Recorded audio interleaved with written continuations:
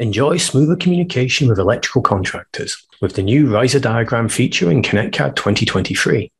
Working with the on-site electrical contractors responsible for pre-installing your cable runs and the needed ducting or conduits requires you to be able to present your plans in a format that they are familiar with and in the correct time window. In the command dialog, choose how you want to annotate the riser diagram.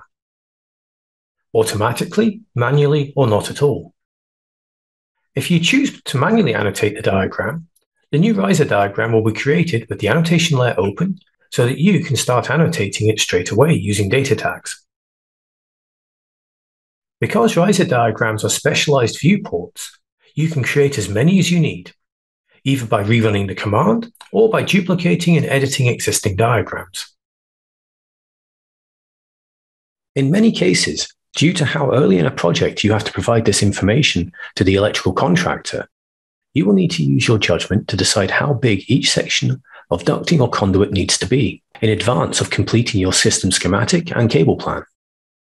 Set up the record to either use manually entered data or as a drop-down list of the ducting and conduit sizes that you have access to. You can group select paths and assign ducting and conduit sizes in your design layers, using the OIP data pane to access the record, or by selecting a data tag in the riser diagram's annotation layer and editing the value directly in the tag. If you already have a fairly complete schematic and cabling plan, you can use live data visualization to help you decide ducting and conduit sizing.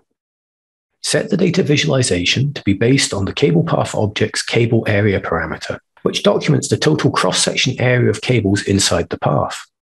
Make sure you set up the data viz to use data ranges based on your available conduit and ducting sizes, and that the ranges use a very heavy line weight to make them easily visible.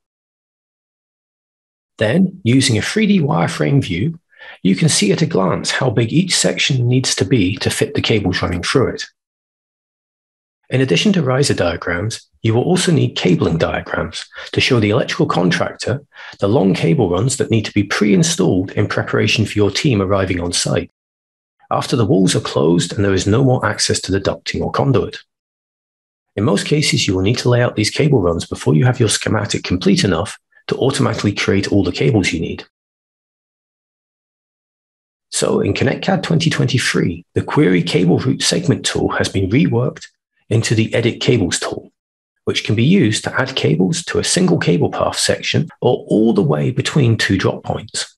Once you have chosen where the cables have to run between, select the cable type you wish to add, either from the application defaults or your user folder, and tell it how many cables of that type you wish to add. You can add as many different types of cables as you want, though you should make sure to include any spare runs that will be needed for future system expansion or redundancy. Once you have laid out all of the cables that need to be pre-installed by the electrical contractor, you can create your cable diagrams using the Create Cabling Sheet command. Once the command dialog is open, you define which layer the cabling diagram will use as its source, and whether you want to use an existing sheet layer or create a new one to place the diagram on. Next, choose whether you wish to use arc or home run style annotations, or a mixture of both using this slider. In most cases, arcs are better for short point-to-point runs, and home runs are better for longer runs where using arcs would result in an overly crowded or messy diagram. In addition to creating cabling sheets, you also need to be able to easily track how many of the pre-installed cables have been used as your schematic progresses. The Create Cabling Sheet command helps with this by automatically creating circuits on the spare cabling layer that can then be used as the project progresses. Whenever you need to use one of these pre-installed cables, simply select them and move them to your schematic layer and connect them between the devices.